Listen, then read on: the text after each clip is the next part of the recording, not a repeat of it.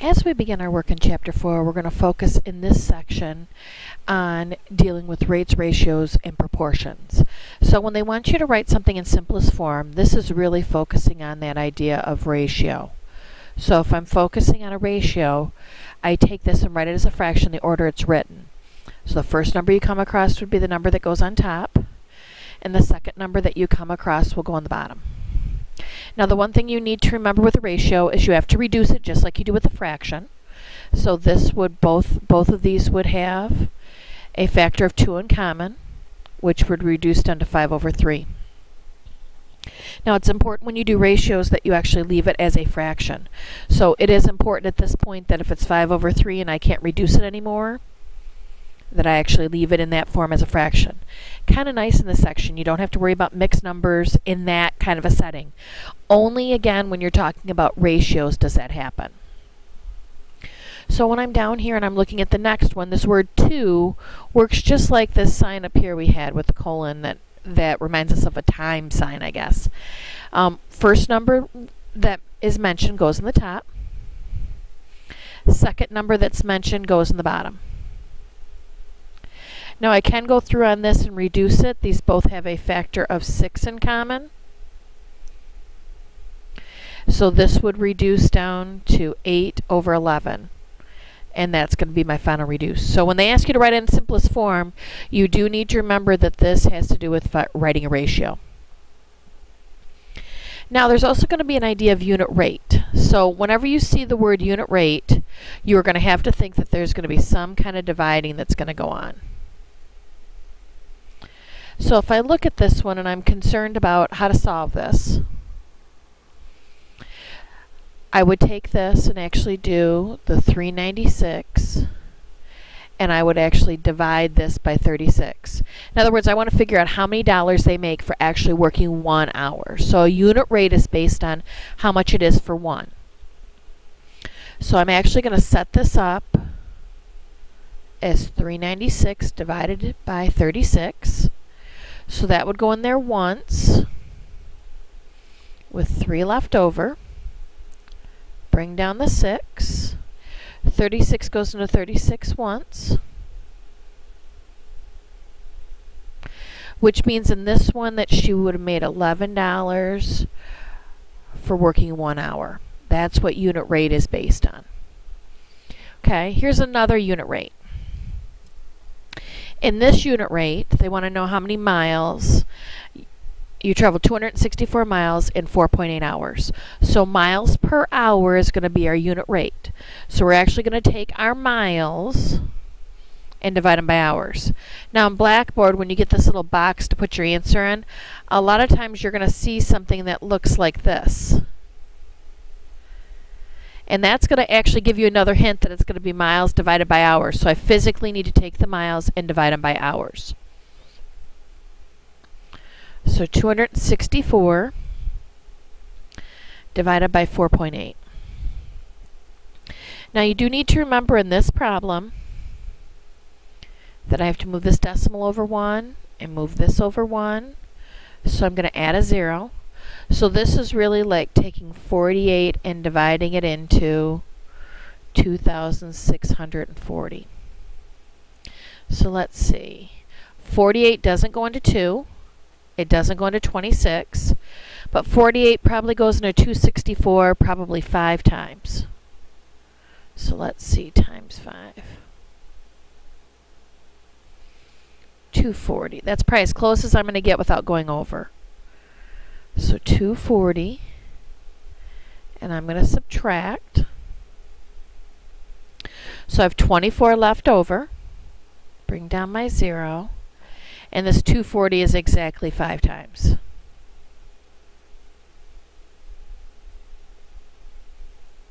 So that means if you went 55 miles per hour, that after 4.8 hours, I will have driven 264 miles.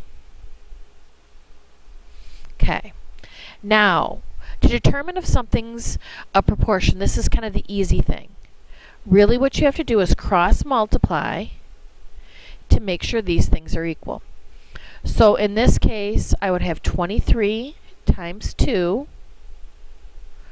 which is 46. And the other direction is 19 times 16. So if I do 19 times 16,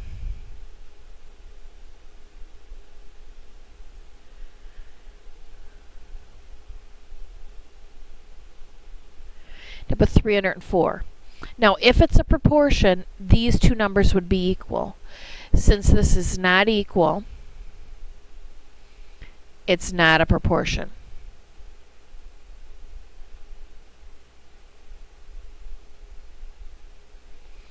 So it's a pretty easy, straightforward method of where to solve it.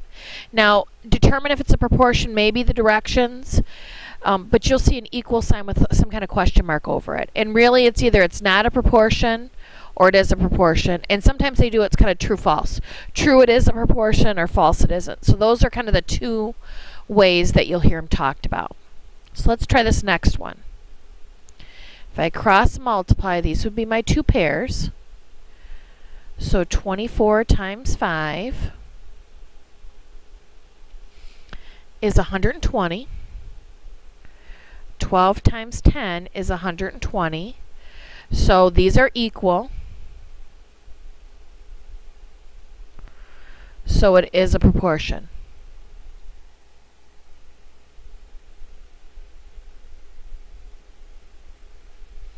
And that's really all there is to solving the ones that look like this.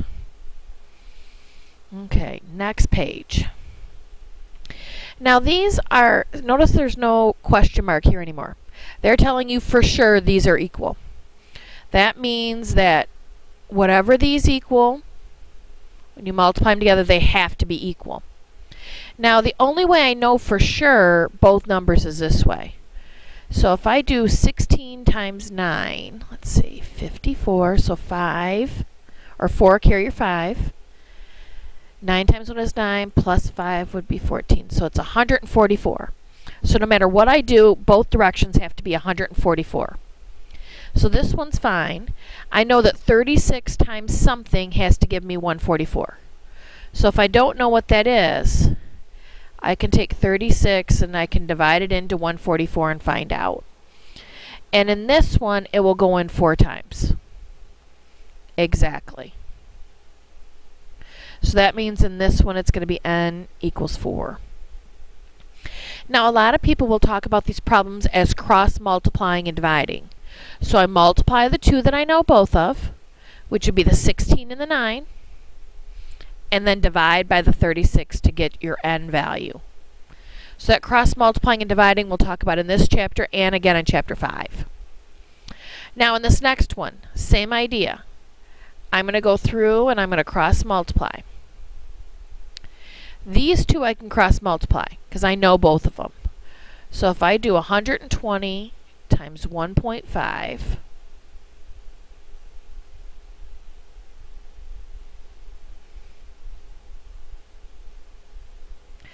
I end up with 1,800. And on this one, I have to add 1 decimal place because this had 1 decimal place. So cross-multiplying, they have to equal 180.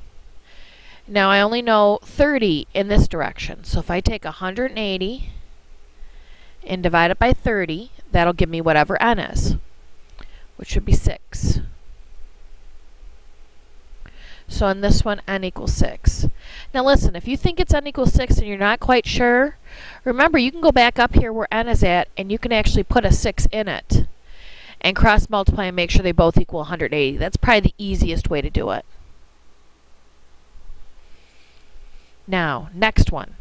This is again, remember how we said you in chapter 3 you had to make sure you were done with all the fraction stuff. Had to be done with all the decimal stuff because they have both come up. In that last problem that was all about decimals, this one's going to be about fractions. So you're going to see both of those concepts come up kind of over and over again. So in this one, remember we're talking about cross multiplying. So in this one, I'd have to do 8 times 5 1/4. So let's see, 8 over 1. Oops. thinking of multiplying already. And then if I change this to a mixed number, 4 is going to be on the bottom. 4 times 5 is 20, plus 1 is 21. Now, if I look diagonally on this one, I can reduce. 4 goes into both of these. Once into here, twice into here. So that's going to be 42 over 1. And then the number I didn't use was this 3.5. So I'm going to have to divide this by 3.5.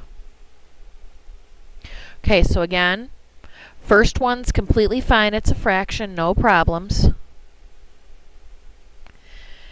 This one has to be changed into an improper fraction. So 3 times 2 is 6, plus 1 is 7. So 7 over 2. Then remember when you're dividing that you have to flip the second guy. So the second guy in this one is going to be that 7 over 2. So that becomes 2 over 7. This becomes multiplication. I do know in this one I can reduce because 7 goes into itself once and into here 6 times. So that's going to be 12 over 1. So that means that in this one, n is going to be 12. Okay, let's see if we can fit another one on here. Okay, now, these are ones where it's going to be important to read them and mark the facts. So in this one, on a map, 2 inches equals 125 miles. If 2 cities are 6.5 inches apart on a map, how far apart are they in real life? So first of all, I was using different colors just to kind of make it easier to look at. But really your job right now is to compare. We have inches and we have miles that are compared to each other. So in this one, 2 inches equals 125 miles. Now when you get to the 6.5, you don't know. You know that that's inches, which would mean it'd go on the top here because inches go on the top, but you don't know how far apart they are in real life. So it kind of makes sense that this miles part is what's empty. That would be where you put your n, your x, your question mark, whatever it is that you want to write there. Now my job is just like before. I'm going to go through and I'm going to cross multiply. So this direction I know both numbers. So 125 times 6.5. And I could go through and do my multiplication the long way. But since my time is getting short here, if I multiply those together, it's 812.5. Now the number I didn't use was the 2. So I'm going to take that and divide it by 2. So this goes in 4 times. Oops. This doesn't go in here at all. Bring down the 2. Oh, let's fix that up a little bit. That looks completely jacked up.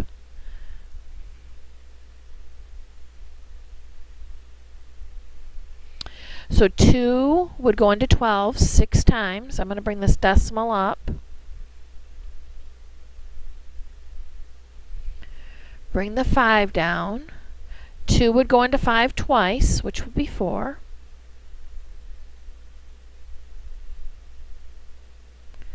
And 2 would go into 10 5 times. So that means on this one that n is going to equal 406.25 miles. Now, if you get an answer and you're thinking, geez, I don't know if that's right or not, remember you can put that number back in there for n and then cross multiply and make sure that they still equal 812.5. So if I put that 406.25 in here, multiplied it by 2, I should get the same thing as I do in the other direction.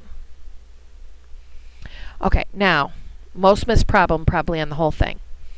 So on this one, I'm again going to underline my facts. So this one, during a sunset, pole barn casts a shadow